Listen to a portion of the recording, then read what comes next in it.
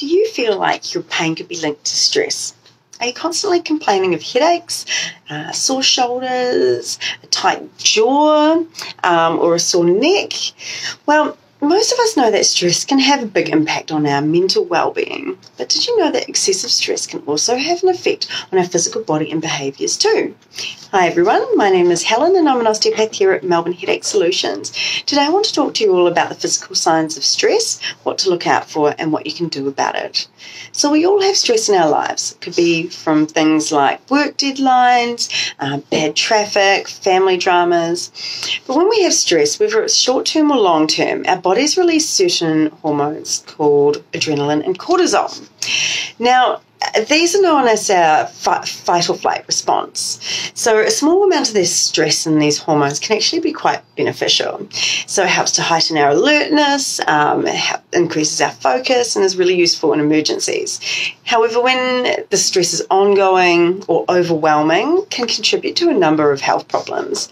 So you may not actually realise it, but some of the regular aches or pains or complaints that you've been experiencing could actually be linked to stress. So some of the physical manifestations of stress include things like frequent headaches and migraines. So both stress and anxiety can be a catalyst for headaches and migraines. The most commonly reported type of stress headache we see is tension type headaches. So these are often described as a band-like headache, which is a tension or a pressure or an ache.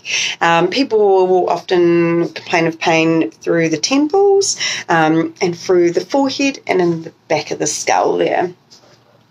Another thing that people describe as jaw pain. So stress can cause people to hold their jaws really tight, and they also might clench or grind their teeth, known as bruxism. So that affects the muscles that are surrounding and controlling the jaw. This can often be accompanied by the headaches as well. Neck and shoulder pain is another thing that people regularly complain of. So muscle tension will occur when a group of muscles or a muscle stays contracted for a long period of time. So muscle tension is really commonly triggered by stress. This is brought about by our nervous system and how our nerves function. So the brain is continuously sending these nerve signals to the muscle to tell it to contract, even when the muscle is no longer needed for use. So this can last for a short period, or it can actually last for days on end. And the longer it lasts and the muscle stays contracted for, the more pain that you'll find yourself in. So this also reduces the blood flow to the muscles, and that in itself can create muscle tension and painful sites within the muscles. People commonly describe digestive problems. So your gut is often referred to as your second brain. So this is because of the complex nervous system between the gut and the brain. So your gut is full of neurons and neurotransmitters constantly sending those signals back and forth. So when we're stressed or overwhelmed, we might experience symptoms such as nausea or loss of appetite, although some people experience increased appetite, frequent urination or butterflies in our stomach. This all happens because our gut motility and the secretion of the fluid within our gut are suddenly increased. You may notice like right before a big event that you suddenly have to make a nervous trip to the bathroom. So that sort of thing. Another thing that people describe is insomnia. So if you're struggling to manage stress, it can be really difficult to get a good night's sleep. This is due to your mind being too active and under pressure. Stress-related sleep disruption is often described as a difficulty falling asleep, having nightmares, waking up in the middle of the night and being unable to return to sleep, or clenching and grinding of your teeth. So the longer this drags on for, the more your stress becomes heightened and your coping abilities become affected as well. And this kind of leaves you in a bit of a disrupted cycle, and negative stress cycle of sleep. And then this leads to the next thing, which is fatigue. So stress can cause fatigue, which is often described as overwhelming exhaustion. It can't be relieved by sleep. So this may start from simple tiredness from your disturbed sleep, but then it progresses to exhaustion, and the longer it drags on. Another thing that you might experience is weight problems. So stress can make you gain weight and make it much more difficult to lose weight. So this occurs for a number of reasons. Firstly, stress can induce unhealthy eating behaviours or drinking behaviours, and it also makes us crave sugar. So this sugar craving is due to the rise of cortisol and adrenaline in the body.